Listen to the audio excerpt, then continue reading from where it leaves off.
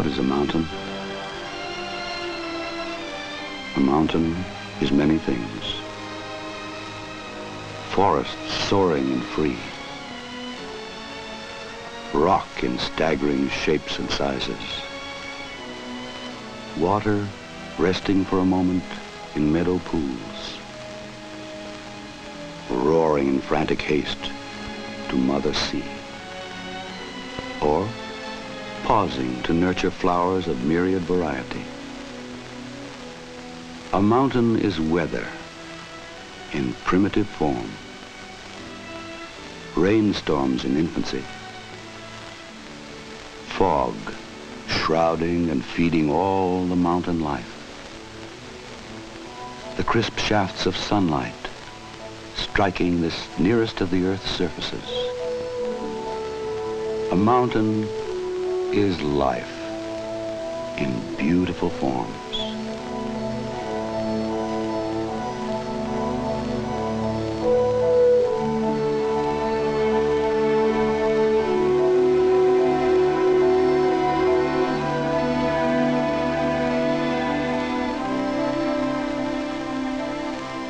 Ice, rivers of it, in glaciers. Snow holding command for months and lingering as a reminder through the summer. But above all these things, a mountain is mystery. A mystery of time, of power, a luring clue to the very center of Earth forces that shaped and shape our Earth. This mountain we call Rainier. How many years beyond number did she tower here over the mighty Cascade Range? Before Captain George Vancouver sailed the English survey ship Discovery into a sound named Puget and gave us a date we can cling to. Today is May 8th. In the year of our Lord, 1792, the weather is serene and pleasant, and the country continues to exhibit, between us and the eastern snowy range, the same luxuriant appearance. At its northern extremity, Mount Baker, bearing by compass north 22 east, the round, snowy mountain, now forming its southern extremity, and which, after my friend Rear Admiral Rainier, I distinguish by the name of Mount Rainier, bearing north, south, 42 east. A day, a date, a pen scratch by which we measure events. A name to mark a map. The name of a British admiral never fortunate enough to see his namesake. Before Rainier, this mountain was called Tahoma by the Indians who lived near her slopes. Tahoma, God, a thing to fear. In their memories were the stories of their ancestors of the time when smoke and flame belched forth from the top of Tahoma, sure evidence of a devil god's wrath. Before their ancestors, in a time of no memory, this great mountain did not exist. Here, 60 million years ago, stretched a broad coastal lowland, dotted with lakes and ocean bays. Then volcanoes, venting fiery lavas from the inner earth, blanketed this land with volcanic rock. The twistings of the earth faulted and crumpled this rock, lifting it into mountains.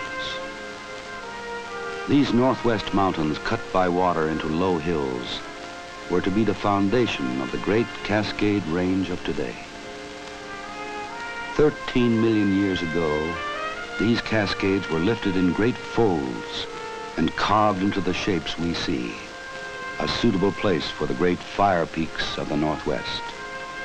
And here they were born, 1 million years ago, when seething molten lava again found weak spots in the Earth's crust, spewed out, spread and formed the cones that are Mount Rainier and other volcanic peaks of the Pacific coast.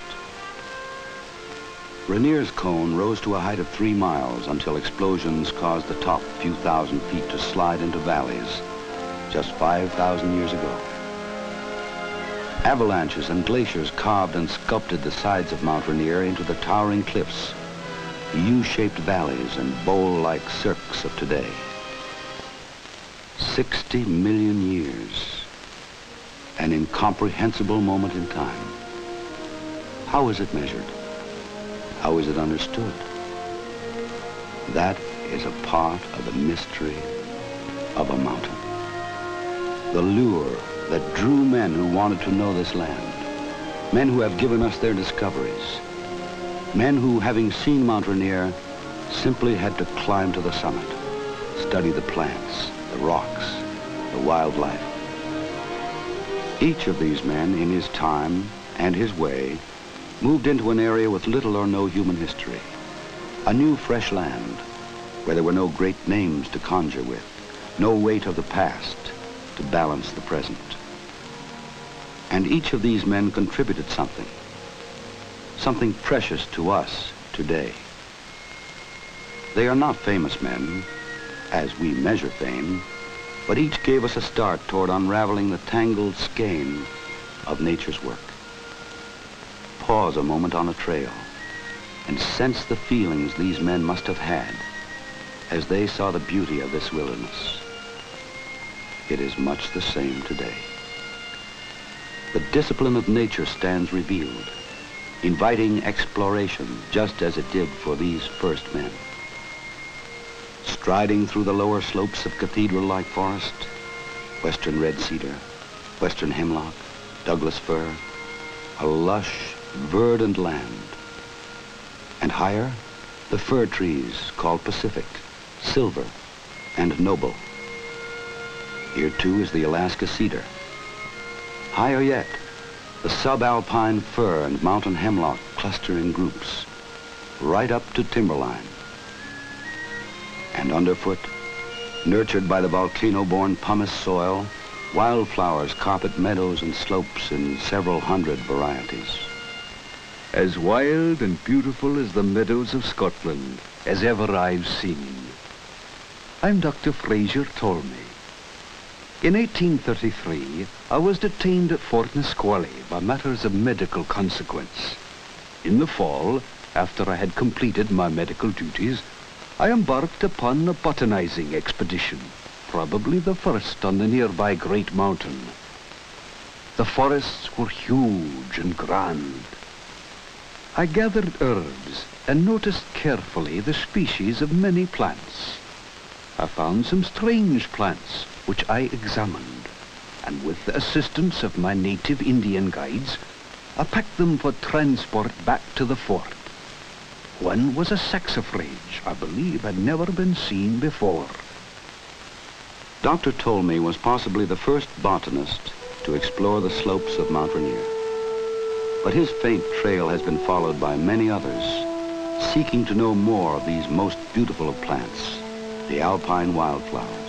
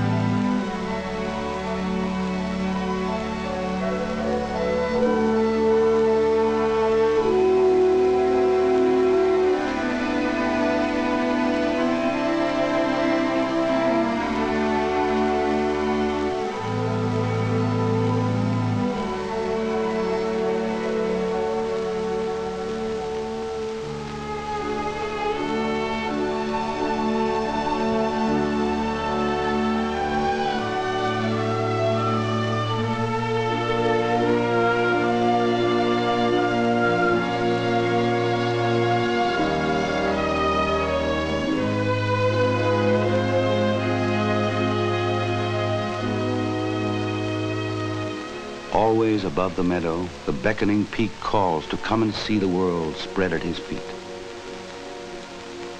Finally, in 1857, a young Army lieutenant stationed at Fort Steilacoom could resist no longer. And on July 8, Lieutenant August V. Couch set out. It was a great day. All the officers of the fort had decided I would never ascend Rainier and had long since given up.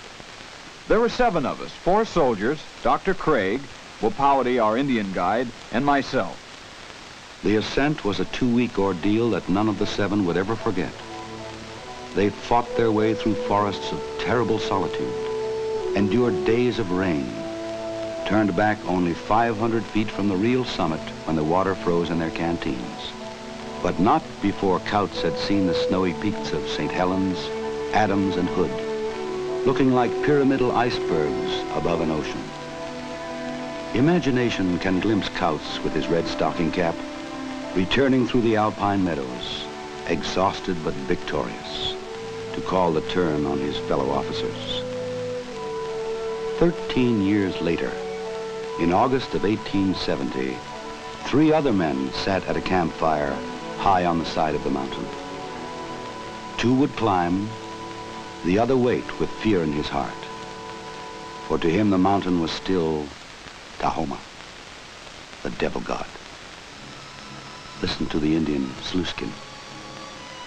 Many years ago, my grandfather, the greatest and bravest of all the Yakima, climbed nearly to the summit. There he caught sight of the fiery lake and the infernal demon coming to destroy him, and he fled down the mountain, glad to escape with his life. Where he failed, no other Indian ever dared make the attempt. At first, the way is easy. The task seems light. The broad snowfields over which I have hunted the mountain goat offer an inviting path. But above them, you will have to climb over steep rocks, overhanging deep gorges, where a misstep would hurl you far down to certain death. You must creep over snowbanks and cross deep crevasses where a mountain goat could hardly keep his footing. You must climb along cliffs where rock are continually falling to crush you or knock you off into the bottomless depths. And if you should escape these perils, reach the great snowy dome, and a bitterly cold and furious tempest will sweep you off into space like a withered leaf. But if by some miracle you should survive all these perils, the mighty demon of Tahoma will surely kill you and throw you into the fiery lake. Hazard Stevens and Philemon Van Trump encountered almost all of the perils predicted by Sluiskin. But instead of a fiery lake, they found an ice cave melted by volcanic steam, which saved their lives by providing overnight shelter to the first 2 men to stand on Rainier's lofty summit. It was August 18th, 1870, 3 years after Philemon Van Trump had first glimpsed Rainier and felt the pull of the peak. I obtained my first grand view of the mountain in August 1867 from one of the prairies southeast of Olympia. That first true vision of the mountain impressed me so indescribably, enthused me so thoroughly, that I then and there vowed that I would someday stand upon its glorious summit. Stevens and Van Trump had climbed simply to climb. In October, Samuel Emmons and A.D. Wilson endured the fall storms to make the second recorded ascent. This time to trace the glaciers and map the higher reaches of the mountain. Science with a dash of adventure is always calling men to Mount Rainier. Geologist Bailey Willis carved a road into Spray Park in the 1880s and later returned to climb and study. This northern slope of the mountain is very steep, and the consolidated snow begins its downward movement from near the top. Little pinnacles of rock project through the mass and form eddies in the current. A jagged ridge divides it, and part descends into the deep, unexplored canyon of White River, probably the deepest chasm in the flanks of Mount Tacoma. Now, the other part comes straight on toward the southern side of Crescent Mountain, a precipice 2,000 feet high. Diverted, it turns in graceful flowing curves and breaks into 1,000 ice pyramids and descends into the narrow pass where its beauty is hidden under the ever-falling showers of rock. Others, Mathis, LeConte, Coombs, Crandall, have searched and probed and spread out their answers for us. And studies go on, for the glaciers reshape the mountain daily. Rainier's 40-odd glaciers move tons of rock and mud down the mountain each day.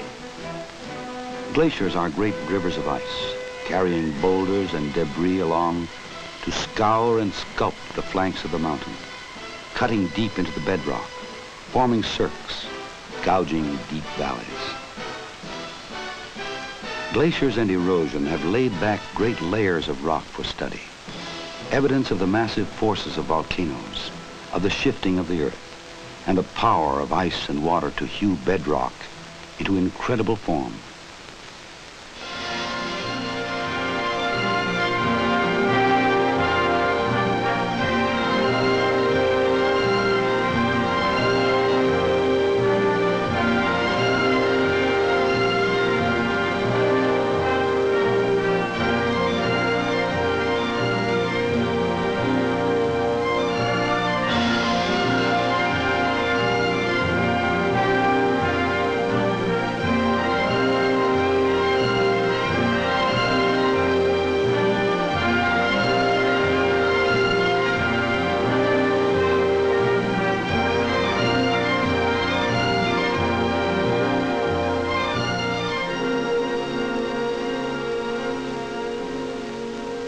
Others came who saw the mountain as a way of life, a place to be.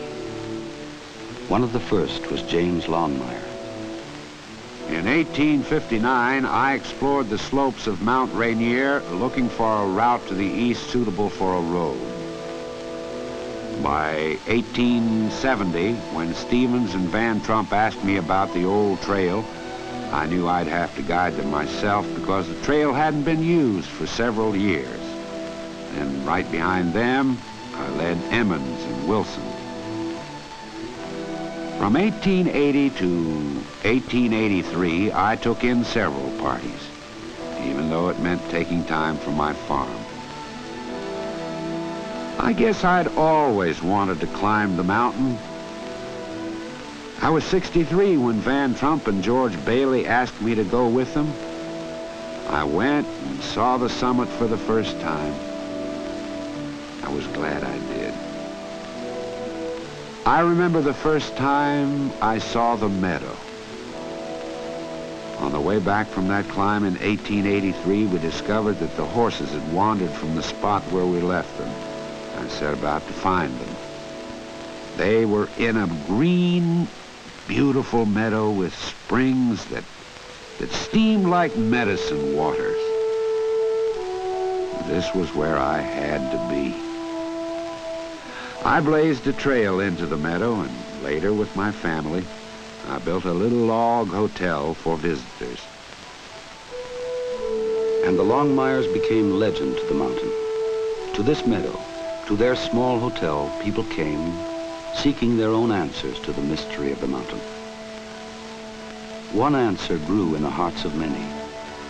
This place, this Mount Rainier, must have a rightful place as an American treasure.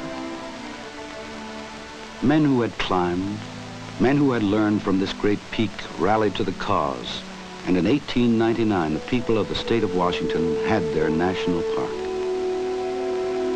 Forces of nature ever change, ever shape a land.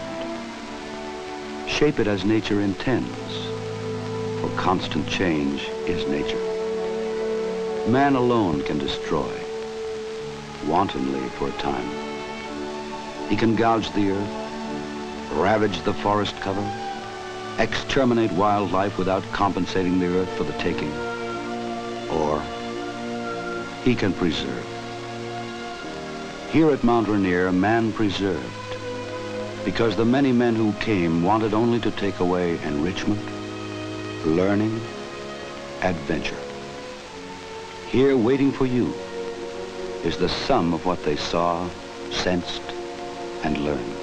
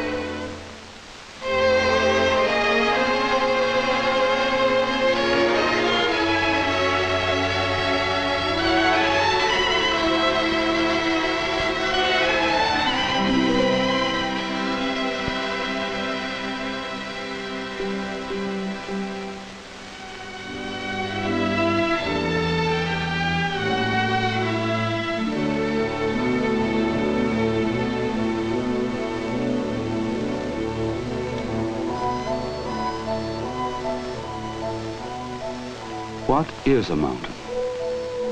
A mountain is, and always will be, a mystery for each man to seek, to solve in his own way.